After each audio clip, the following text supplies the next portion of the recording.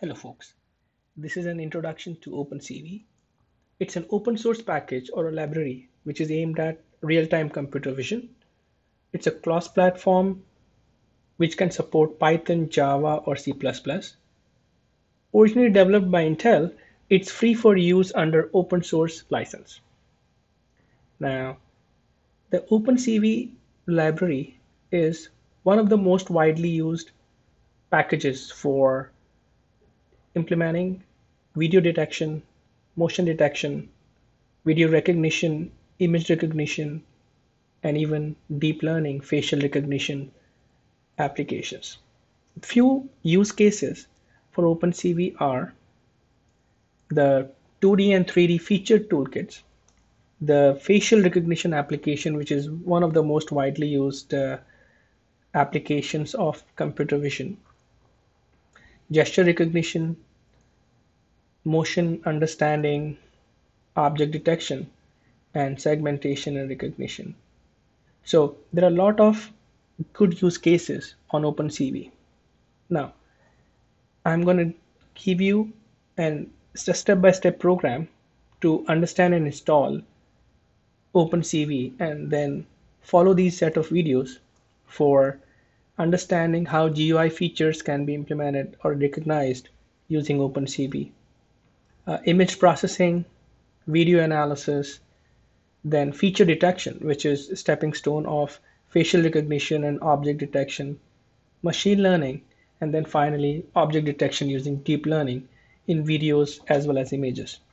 So tighten up your seat belts and let's get started with this course. So in order to start, the first step would be to install Python, which you already would have done, I'm assuming. If not, then follow the video series Pet and Play Python.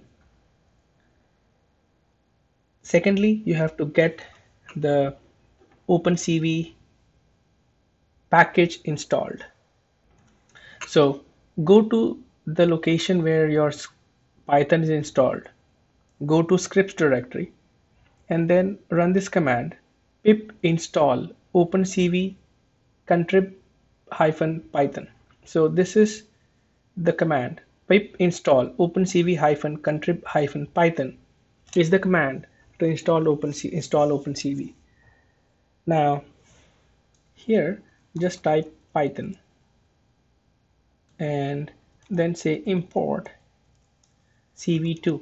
CV2 is what you would import for importing the library CV2 in any of the Python programs which you are gonna write with me in the next few videos.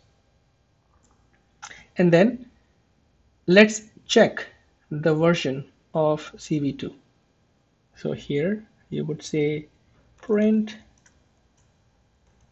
CV2 dot version. So I'm using 3.4.0 version of OpenCV. In the next video, I'm going to show you how to read image and do some processing around the image. Thank you for watching.